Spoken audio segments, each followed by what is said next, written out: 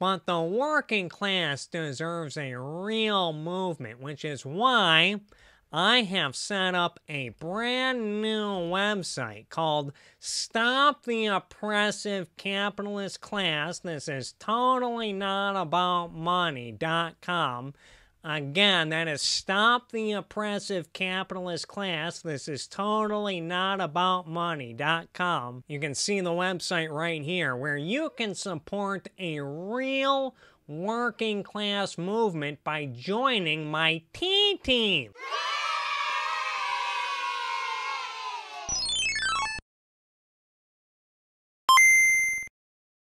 Hello, fellow working class comrades, and welcome to another edition of Ralphie the Revolutionary.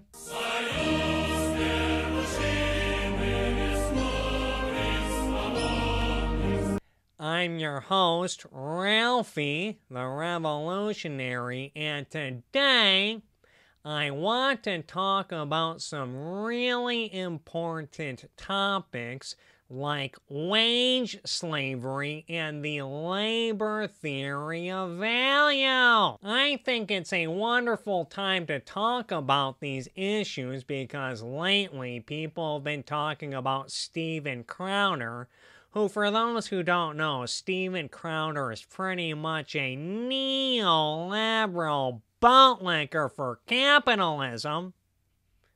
Always making videos about how socialism is evil.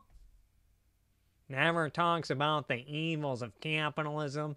Always mocking real heroes of the working class like Bernie Sanders.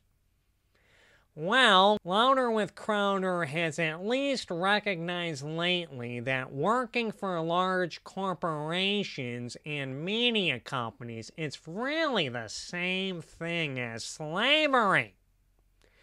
But before we get into that topic, I think it might be helpful if we start by watching this video, a clip from this video of Professor Richard Wolff, who is a brilliant economist.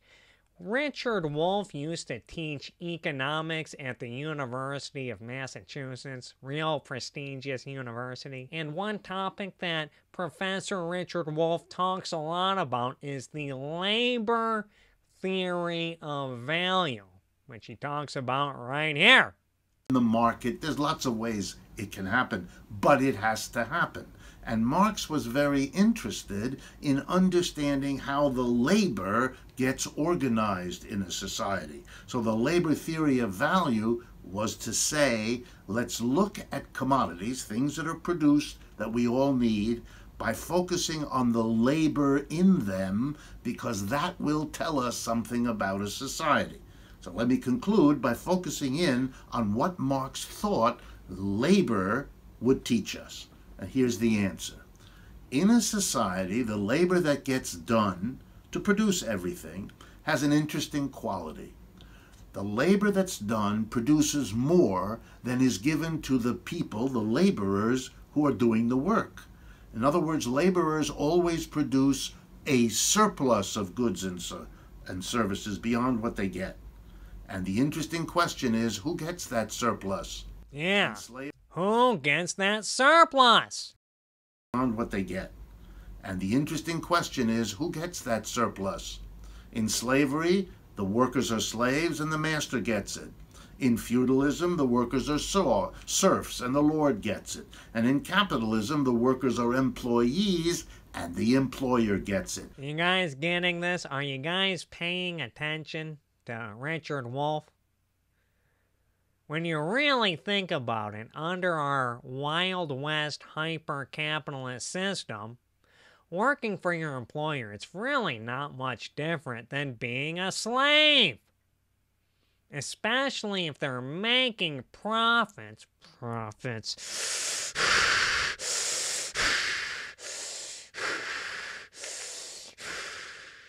If they're making profits, that's money that they're not paying to you, the worker. meaning that your employer is stealing money from you, and that's not good. That's not good.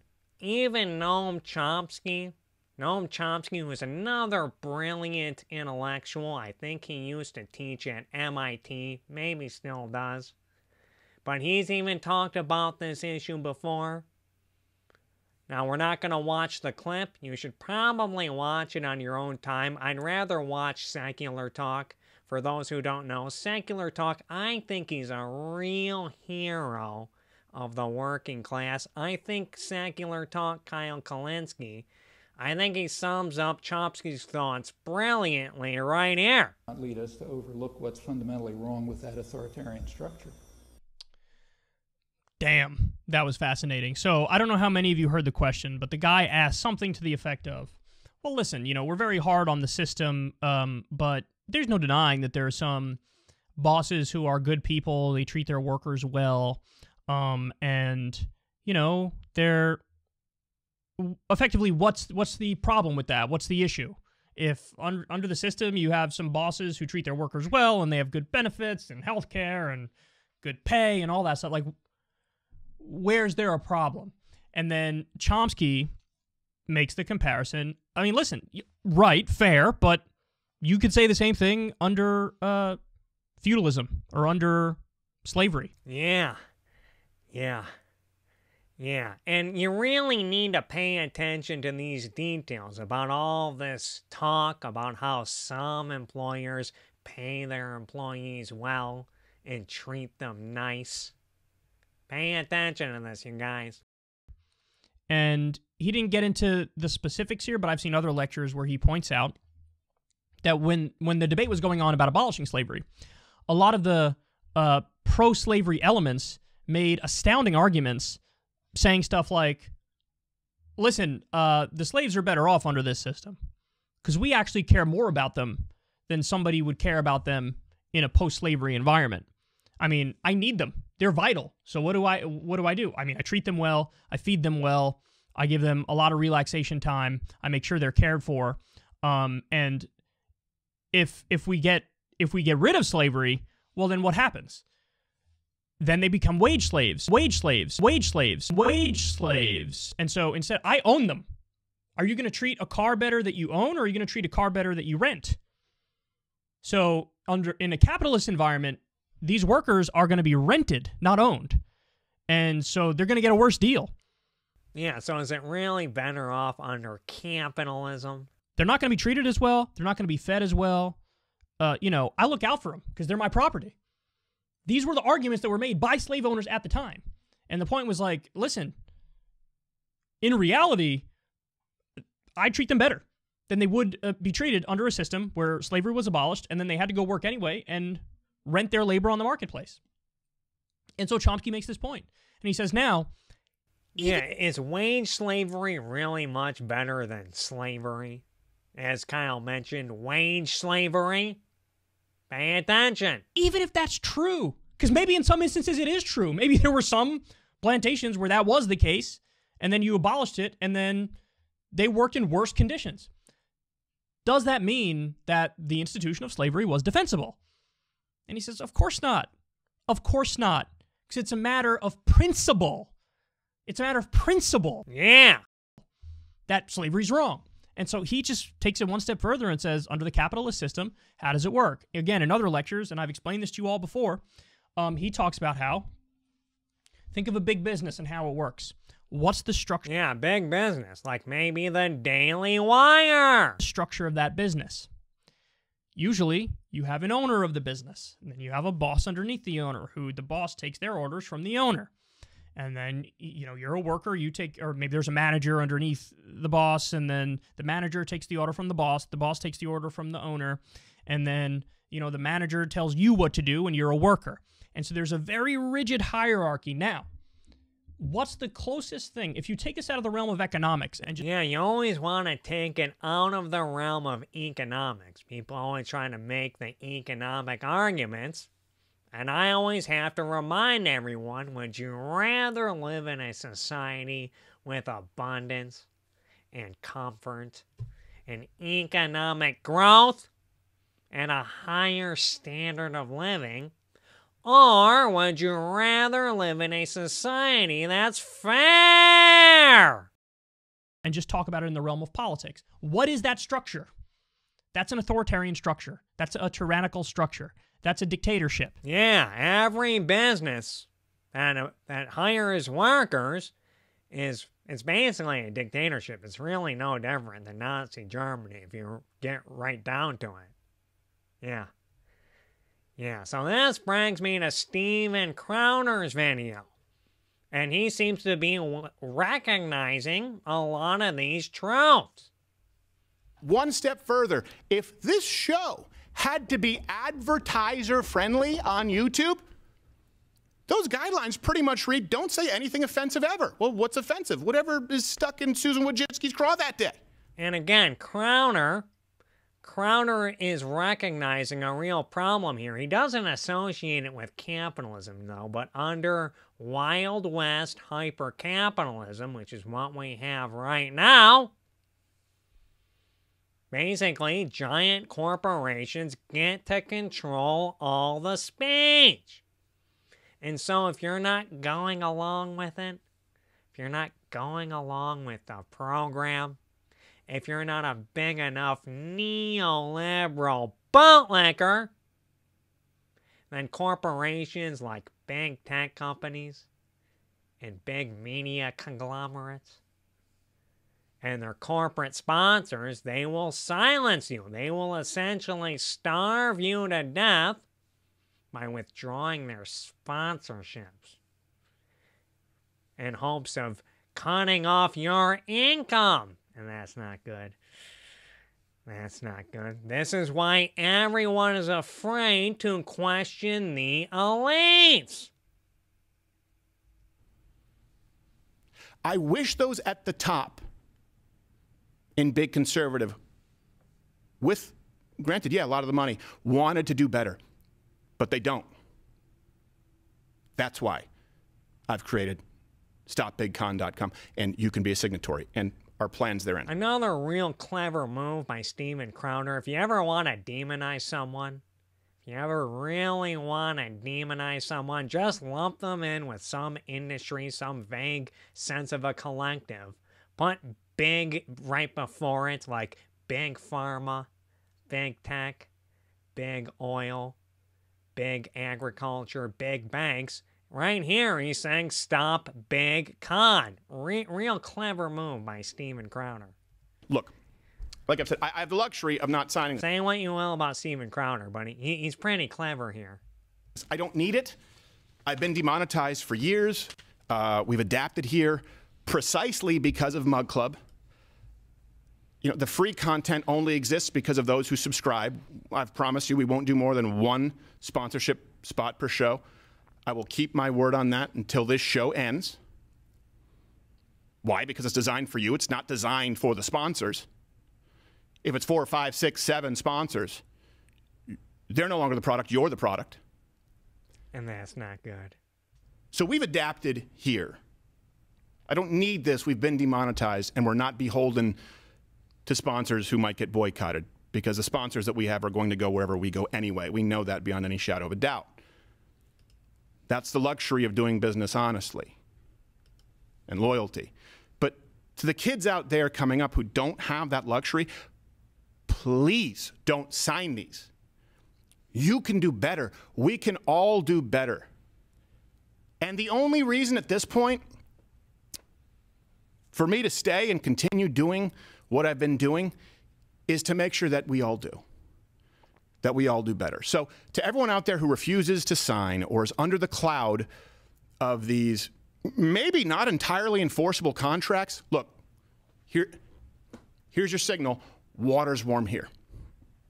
I'll produce your show. We'll produce your show. If there are enough of you out there, I will transition Mug Club into a full-scale network with independent content creators who don't want to be locked into slave contracts. Look, yeah, they're slave contracts. Look, I understand that business relationships sometimes fall through. People don't see eye to eye. I get that. But there is a way to structure these contracts and a network. There's a world in which contracts and a network exists where everyone benefits with some semblance of fairness, transparency. There's no need to be enslaved like this. Yeah, there's no need to be enslaved. It's good that Louder with Crowder is finally recognizing this, that there's really no difference between making money as a political commentator by entering into a contract. There's really no difference between that and, say, working on a plantation in Mississippi in 1848. If you're out there right now and you're making content work, on whatever scale that may be, there are levels to this game. I understand that. And you'd like to have some backup. You'd like to have some brothers, sisters, Z's and arms, some security without losing your shirt. Send your email to creators@louderwithcrowder.com and we'll talk. You want a partnership? Great. Can probably work something out. You want the security of being an employee? Could probably make that work too. There are many ways to skin this cat. And you know what? If Mug Club or whatever network it becomes isn't for you, if this isn't the right home for you, we have lawyers and representation who will negotiate your contract for you with anyone else out there at half the market rate. At half the market rate. See, right here, Crowder kind of undercuts his whole message by bragging about how he essentially underpays these poor, starved lawyers. On top of that, he's trying to offer Mug Club, saying, oh, maybe we can build Mug Club into a big media network. Then I'll offer more fair deals. But again, going back to Noam Chomsky and secular talk, and even Richard Wolff, if Crowder were to create a new business and hire workers, isn't Crowder becoming the slave master in that context? Something worth thinking about. Why? Because I don't like this, and I'm going to end this. We all need to end this together. I have plenty of friends. I could use a few enemies. There is strength in numbers. And if you, watching right now, if you want a network that you can truly call your own, I just ask that you enter in your email at stopbigcon.com. Entering in your email makes you a signatory. It's a statement that you want not just Mug Club, but you want a network that does better. So it's either time for Mug Club to go big or it's time for me to go home. Yeah, so I know Steven Crowder, he maybe contradicts himself a little bit with his message, but at least Crowder is finally recognizing the fact that entering into a labor agreement is really no different than slavery, and that's not good. That's not good. And if you're not sold yet, we're going to look at a few parts of Jeremy Boring from the Daily Wire. He responded to some of Crowder's points. Not going to watch this whole video, only a few clips that I think are really telling. Really reinforce the fact, the assertion by brilliant thinkers like Noam Chomsky and Richard Wolff, that working for an employer under Wild West hyper-capitalism is really no different than slavery or living under a dictatorship. Ever had with any talent, that's the process. And so here we go. Here was our offer. A 4-year initial term with 2-year renewal at DW's sole discretion. That just means Steven's going to work for DW for 4 years. And if it's going really well, DW can retain him for an additional 2 years. 2, the fee. And remember, this is the minimum number that we thought would get the conversation started with Steven. $50 million for the initial term, plus $25 million for... See, now a lot of people are responding to this $50 million guarantee that they offered Steven Crowder $50 million. They're saying, is that really slavery? But again, you have to go back to Noam Chomsky and secular talk who say, look, even if you treat your workers well and pay them nicely, it's still slavery. And that's not good. That's not good. And I think this point right here really reinforces the fact that Daily Wire just views their workers as mere slaves. This is unfair that if he had a sick day or got in a car wreck, we'd dock him $100,000. But I think that's just totally inaccurate for two reasons. One, presumably if he was sick this Tuesday, he could just shoot an episode next Friday, and you'd be... Yeah, you see that, guys? If you're a little too sick to come to work, just make up for it. Just come to work on your own free time. Does that sound fair? Completely even. He's got an awful lot of extra time in the year to shoot these additional, to shoot any episodes to make up. And second of all, it's actually contemplated a little bit later what happens if there's a disability. In fact, we'll just skip right to it. It's item E. In the event of temporary disability or serious illness that prevents Crowder from performing, the fee will be reduced on a pro rata basis, not subject to the fee reduction. Imagine talking about how you are in favor of penalizing your workers for getting disabled. That's not good. That's not good. Mentioned above. What does that mean? Well, instead of a sort of punitive fee because he's choosing not to do the right thing, in that situation, you'll just reduce it by dividing the total amount of money contemplated, by the number of episodes, just subtract that, which I think is, again, incredibly fair. If you're being paid $1 for every box you deliver 10 boxes, you get $10. If you deliver 9 boxes, you get $9. That's a different concept than if you just choose not to deliver it, in which case we're going to subtract a little bit extra. And again, you pay somebody $50 million, you should get the work. Yeah, you see his attitude on Steven Crowder and workers in general? A lot of people like to bring up the $50 million as if it's not still slavery. And you see Jeremy Boring saying, look, we're paying you $50 million, and he still treats Steven Crowder like he's a disposable slave. Like, yeah, we're paying you $50 million. We don't care that you're disabled or sick. You need to get to work. Again, is this really any different than being a slave master or a dictator? I didn't think so. And then you see right here, they're going to penalize Steven Crowder, one of their workers, if one of these big corporations drops their sponsorships. Getting at what I alluded to earlier. Facebook 10, if Spotify. Big corporations ultimately control speech under capitalism. 10. Same kind of concept.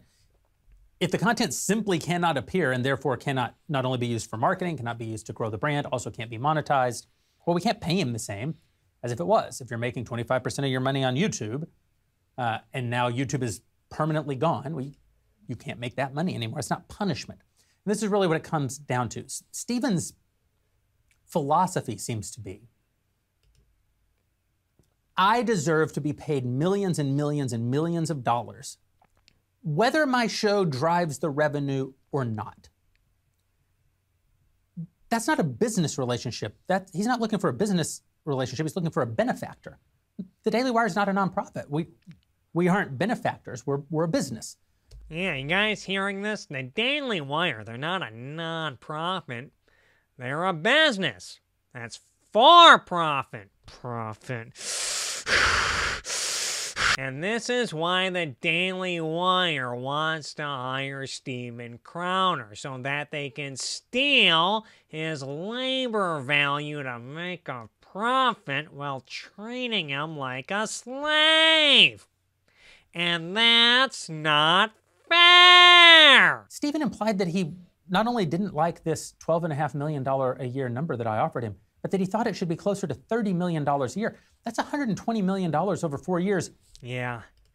I think it's pretty fair if you ask me. In fact, I don't think that goes far enough. I think we as a society need to start talking about a guaranteed minimum wage for content creators on the internet. And I think $30 million minimum wage for content creators sounds pretty fair to me. When you think about YouTubers and podcasters and bloggers and Twitch streamers and Instagram models and influencers and OnlyFans artists, I think that they should all get paid at least $30 million a year. This is why I really hate it when people try to crap on Hasan Piker. Hasan Piker, who I think is a real hero of the working class, but a lot of people try to paint Hasan Piker like he's some hypocrite, because Hasan Piker talks a lot about income inequality and wealth inequality and how we need to tax the rich so that we can help the poor. And everyone wants to talk about how Hasan Piker makes millions of dollars on Twitch and he owns a multi-million-dollar house. Nobody talks about the fact that he makes millions of dollars on Twitch, which is owned by Amazon, another big tech monopoly. Amazon, who is probably stealing literally trillions of dollars a year in labor value from Hasan Piker.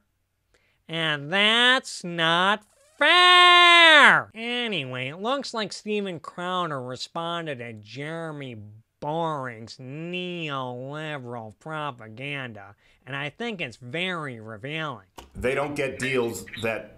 They can be wage slaves for a little bit, come over and make a salary and grow their brand.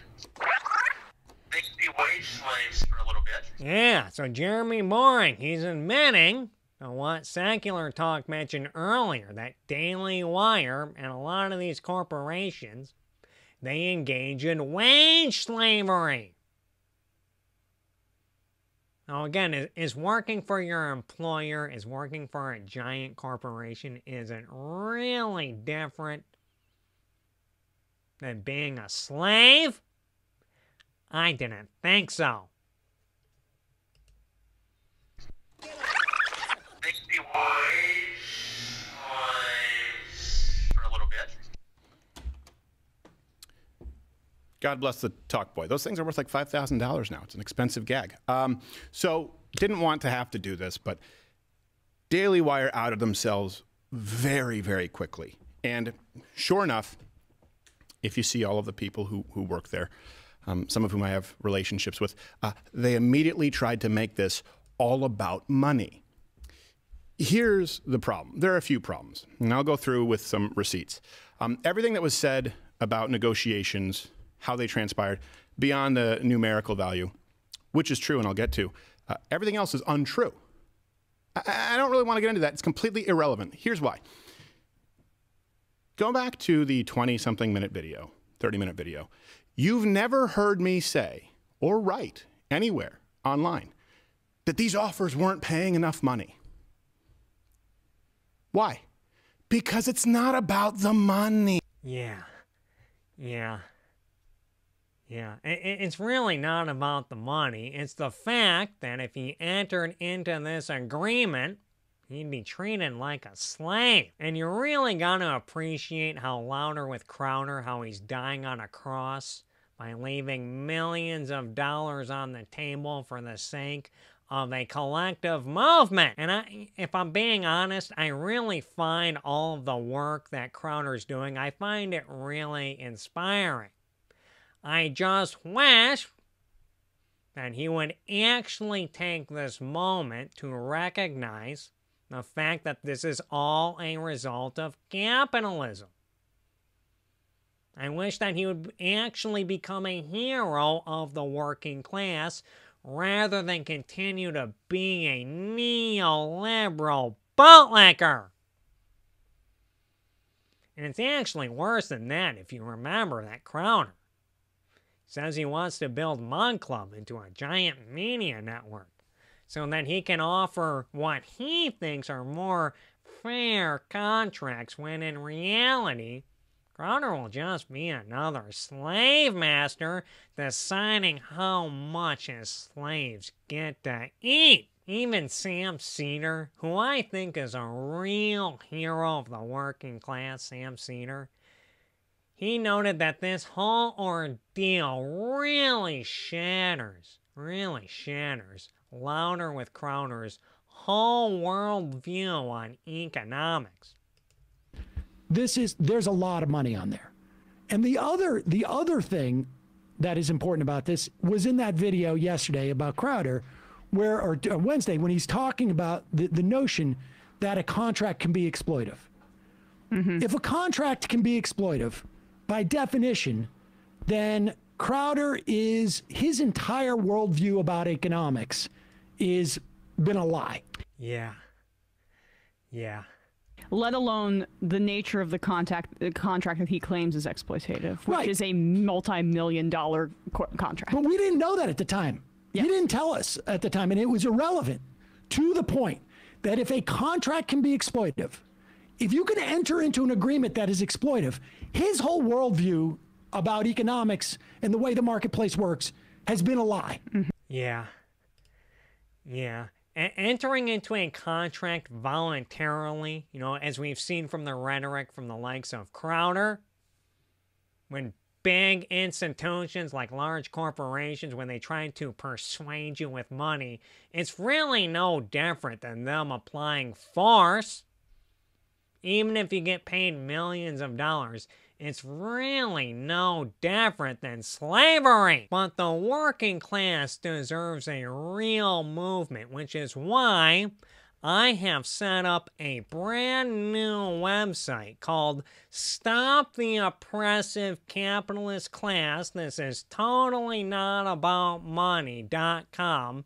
Again, that is StopTheOppressiveCapitalistClass. This is totally not about money.com. You can see the website right here, where you can support a real working class movement by joining my T-Team. And that's actually another problem I have with Steven Crowder. He has this thing called the Mug Club, where he offers his paid subscribers the gift of a coffee mug in exchange for a subscription, when in reality a coffee mug, it's in the name. A coffee mug really just perpetuates coffee culture. And recently, just the other day, it was reported by the New York Post that 97% of scientists agree that drinking coffee is contributing to climate change. And that's not good. That's not good. So this is why I have instead chose a teacup instead of a coffee mug. Because that way we're being environmentally friendly. We're saving the planet. So again, go to StopTheOppressiveCapitalistClass. This is totally not about money.com right now. And give me money so that we can build a working class movement together.